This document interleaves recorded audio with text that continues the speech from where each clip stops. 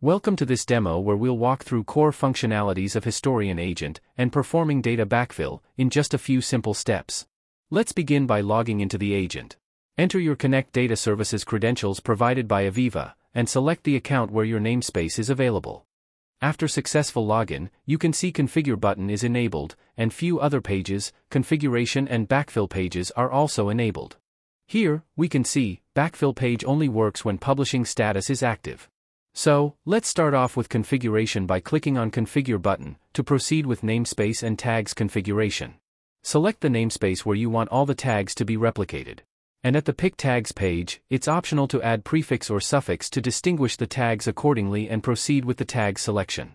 User can select as many tags as needed, either by selecting all or using filter. Once required tags are under Selected Tags list, hit Save and Next at the Pick Tags page. Once you are at the home page, you will observe Status, Service Configuration and Start Publishing button is enabled. Hit on Start Publishing to replicate the tags to Connect Data Services. Once all the required services are up and running, you will see the status message turns to Publishing in Progress. And you can see all the services which are running. At this point, let's verify on Connect Data Services to see if the tags are available and data is being replicated. Great, all the 4 tags are available. And finally, let's also look at the data. Perfect, looks like data is also being replicated properly to the Connect Data Services. Now, it's time to look at the backfill page. Since publishing is active, backfill page is enabled and we can input start and end time interval to backfill the data for the selected tags. Let's start with basic test by selecting 2 to 3 days of backfill and start the job. But before starting backfill, let's walk through the past dates where we can see the data is not available on CDS for any of the replicated tag. Let's start off by hitting the Start button. Navigate to Home page to see the sync values updating per second and total sync queue items pending. Once sync queue items reaches to 0, check the replication job is completed successfully. Finally, let's take a quick look on CDS to see if the data is available for the backfilled dates. Looks good for the selected dates.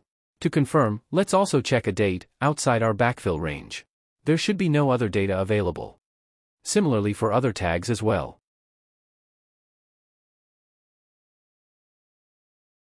Successful. Finally, let's also see if we can cancel backfill job. Start by selecting few time intervals and hit Cancel when decided. Once Cancel button is selected, you see an error message saying Backfill cancelled. And also see the result as cancelled. Finally, let's confirm if backfill is processed to CDS. Filter by selecting the date range and see if the data is backfilled. We are seeing data for 2 days. It's because backfill job is cancelled after 20% of the job is completed, in which it processed 2 history blocks. Same for all the 4 tags. Let's close this session by taking a quick look at the backfill history text file, where it resides all the backfill jobs performed. Since we performed 2 jobs, one job ID shows status as succeeded, and another job ID shows the status as cancelled.